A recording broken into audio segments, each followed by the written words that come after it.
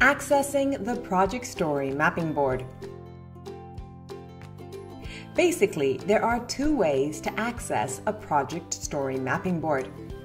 We can either get to it directly through the plugin main page or from the project itself.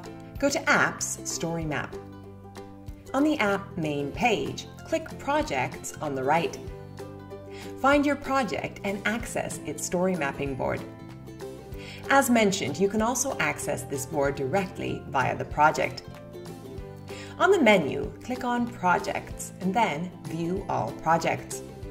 Search for your project by name. On the left list view, click on the Story Map. It'll take you to the exact story mapping board previously shown to you. On the project story mapping board, there are three modes: Release, Sprint, and No Swim Lane.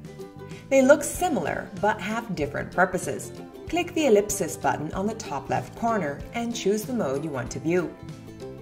Release mode is normally used on a Kanban project.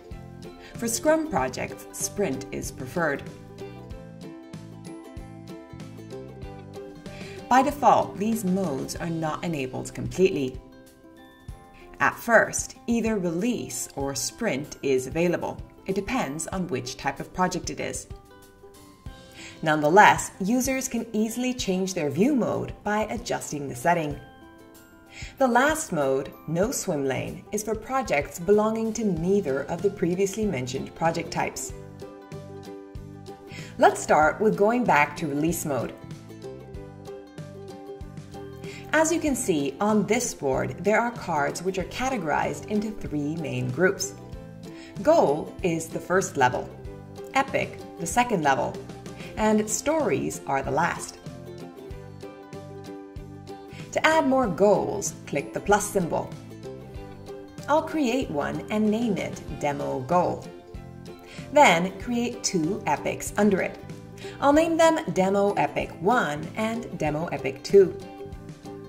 There are releases available here already, so I'll pick one and add tasks to it. Now we have Demo Task 1 and 2. There is no limit to how many releases or sprints a user can create. To create one, hover your mouse cursor on this section. When you see a tooltip appear, click on it to open the modal. Fill in the necessary details and click Save.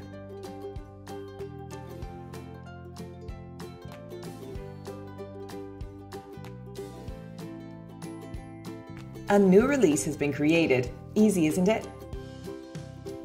If you ever create an item and something is incorrect, you can come back and change it anytime.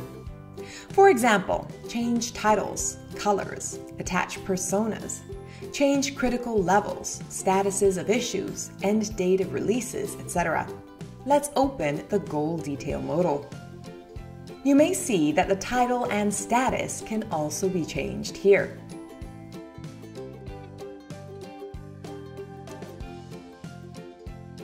Moreover, users can designate who is the leader, set related labels, members, personas, and a start-end date. Similarly, we can also edit epics in the same manner. Change critical level. Change status. Change color. Change assignee.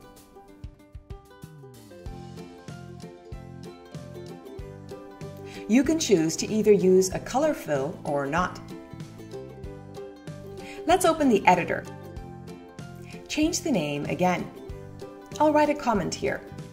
Of course, you can come back and edit or delete it later. Change the assignee. Add a label. And let's create this to-do. Fill in a start date.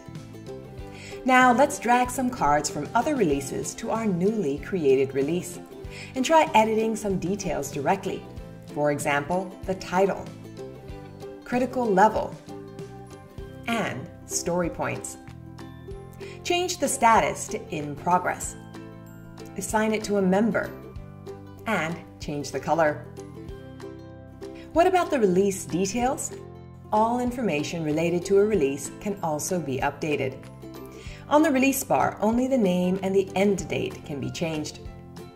To update more info, you need to open the editor. Let's populate our newest release with more cards. Surrounding cards are visible on the board because they are either under an epic or in a release. In other words, not all tickets are available here to be moved. For those hidden, you might want to check the issue box. Here you can find tickets which have no goals and aren't planned for any releases. Drag them from this list into the desired position. They'll be fixed right into place. After a while, your board will be full of cards. When that happens, it may be hard to find cards you're working on. One way to help clarify the view is by collapsing goals. To do that, just click on the arrow symbol here and choose which goals to keep on the board. A number appears on the second and third levels to indicate the number of cards inside each level. Another way to reduce the number of visible cards is by using a goal filter. You'll then be able to see all goals in a list. Just pick the ones you want, or none at all, and search for the goal you want to keep in this search box.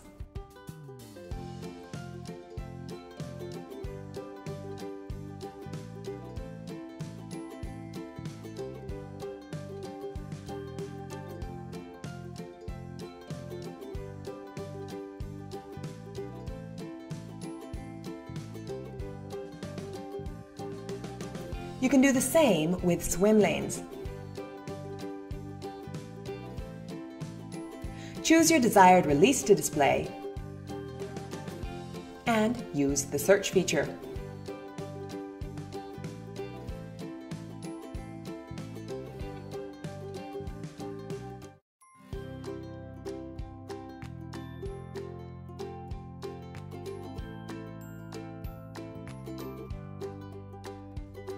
Another useful feature is the quick filter. It allows the user to take advantage of JQL, the most powerful and flexible way to search for your issue in Jira. Let's create a new filter with the JQL syntax, status equals done. Then click on it. Now, only done tickets are visible. This is only a simple JQL. You can create more complex JQL queries to help you with any sorting problems. Now, let's walk through the toolbar functions. The first one is the full screen feature. Full screen helps users have a larger view of the board and omits the unnecessary menu bar at the top. The horizontal mode gives users a horizontal view of the board.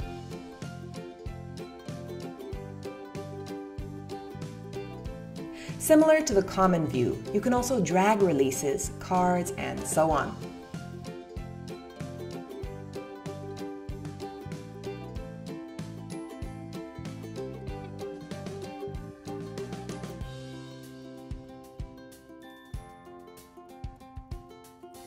Another important feature is the jump search. Just simply click the magnifier symbol to open the side panel. For example, I'll type in Demo Task and press Enter. Now you'll find cards that are highlighted with glowing frames. Nice, right? Users can also search for cards with advanced options like Assignee, Status, and Issue Type.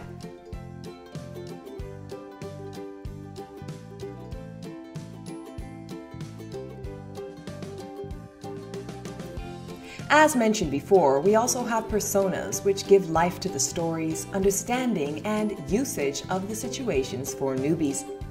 For that reason, we reserve this button here for users to create personas.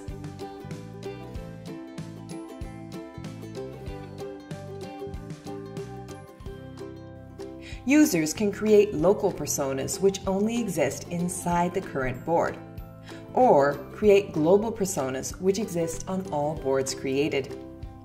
And the search box helps you find persona faster.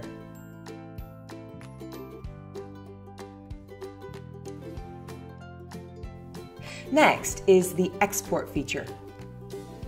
This gives users either a still overview or a spreadsheet file. With these, you can save the current view of the board and use it as shared material without having to reload the board.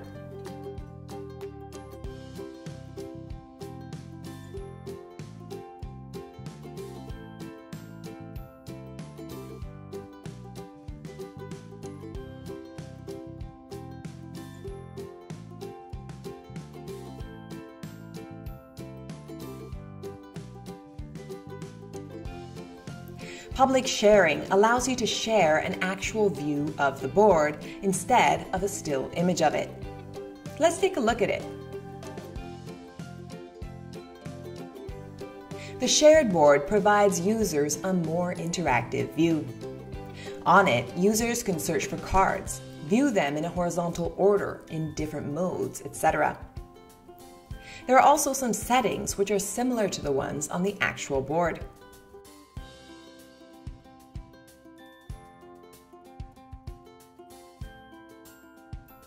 Let's go back to our board.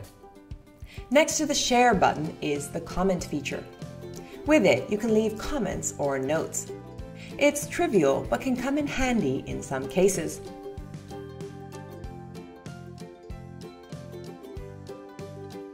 Another useful feature is the Activities log. Almost every activity made on the board will be recorded here. Board leaders can easily track the changes, updates done by himself or others. It operates like a common notification box. Switch this on to see only new notifications, or off to see the whole section. The last one here is Settings.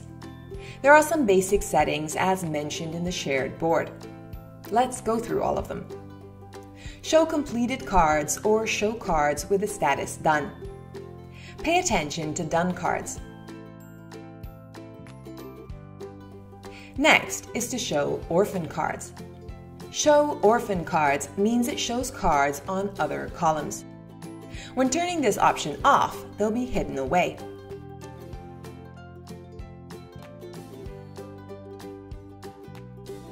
And the third option is Show Completed Release.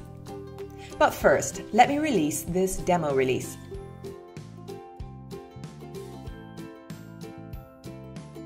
After releasing, a green flag with the text Released appears on the release bar. The Show Completed Release option is similar to the first option. It'll hide away the completed release when off. You can also use an epic color fill, show personas, new GUI, and swim lane modes. Here is the Help section, which contains useful links when you need instructions. Lastly, let's not forget the Go to Admin settings here. It's the most important setting on the story mapping board. On the Board tab, the first two options are for modes. With these turned on, all view modes are available on the board. And for the third, enable Confluence integration. If it's on, users can integrate the board onto a Confluence page via a macro. Let's do an example.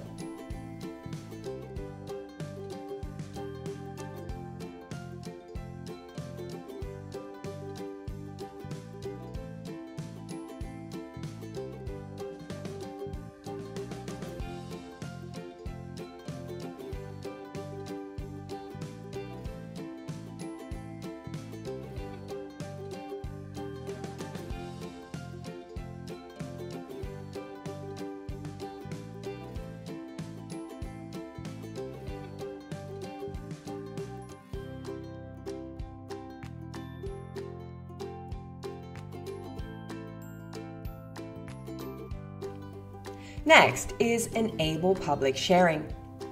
As mentioned before, it provides us a URL to this board. When it's off, the public sharing feature is disabled. By default, the plugin only allows users to have a maximum of 1,000 stories on the board, but it's adjustable. Here, I set it to be 2,000. And the last option will either prevent users from editing a started sprint or allowing it. Let's see how it works on the roadmap. Change the view mode to Sprint. Open the roadmap. You can see that I can drag the first sprint around and change the start end date, right? Okay, now let's turn the setting off and save it.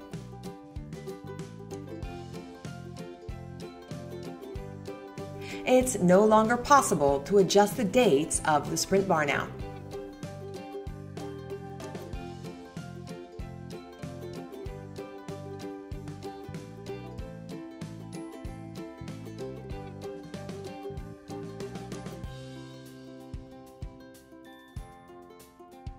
Show story media.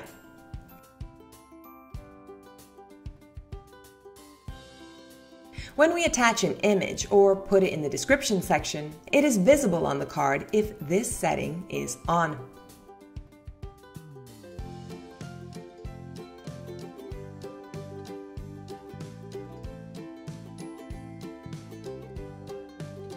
However, after turning it off, all media means will be hidden.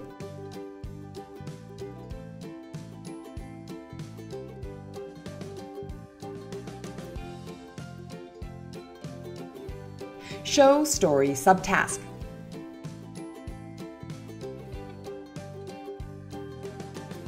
If there are any subtasks inside a task, they're visible. Turning this off will hide them from sight.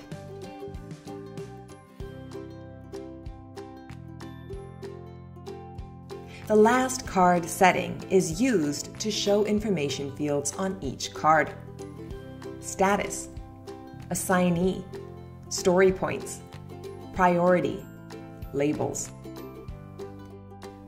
Next is field settings. The first one is Use Jira Rank. With this, all cards will be ranked by the Jira rank system. And we also support mapping roadmap dates with Jira fields. This option isn't enabled from the beginning. Enabling this feature means that all cards created further on will use Jira date fields. For old dates, we provide a way to migrate them. Okay, now we'll move on to roadmaps.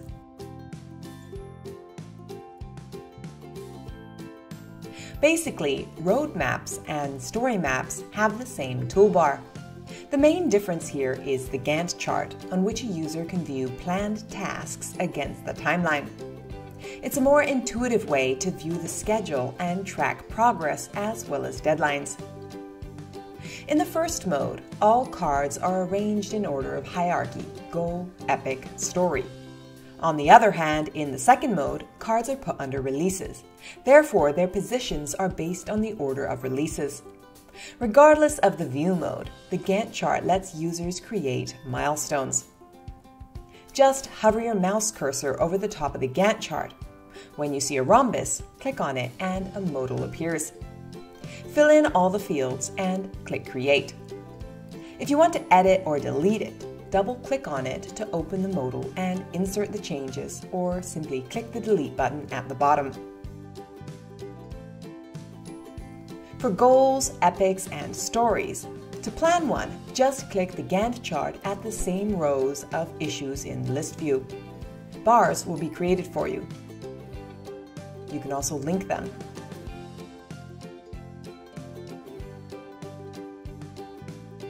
The default length is 1 day, but you can drag it sideways to extend it. Change the color.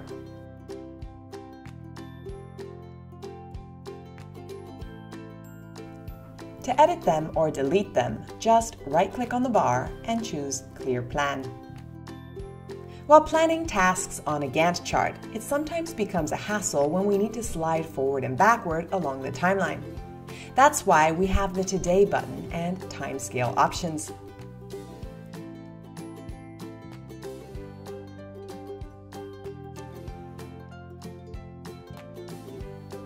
Up until now, I've shown you the story mapping board of a single project. However, our plugin also supports Agile boards. It has the same features as project story mapping boards and roadmap, but works with multiple projects. You can either open one via boards,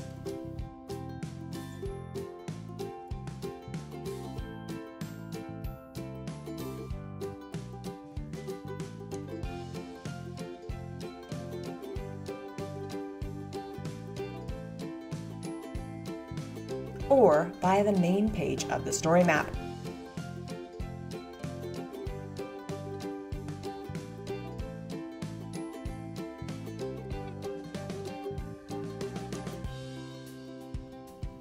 Aside from story mapping boards, we also provide users a more flexible feature called Portfolio Board.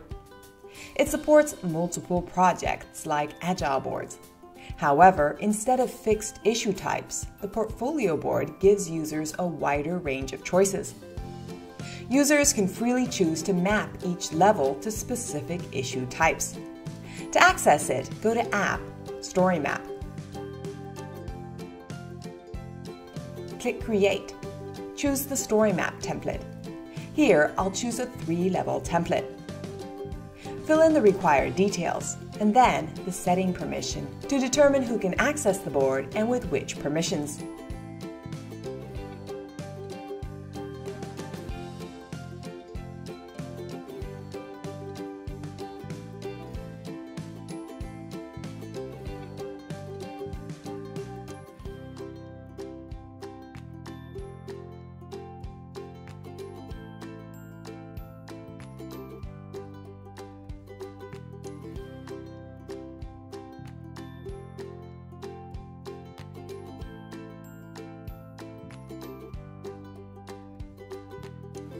The first level will be loaded automatically. As for the second and third level, only mapped issue types are allowed. Users can either create new cards or drag them from issue boxes to a portfolio board.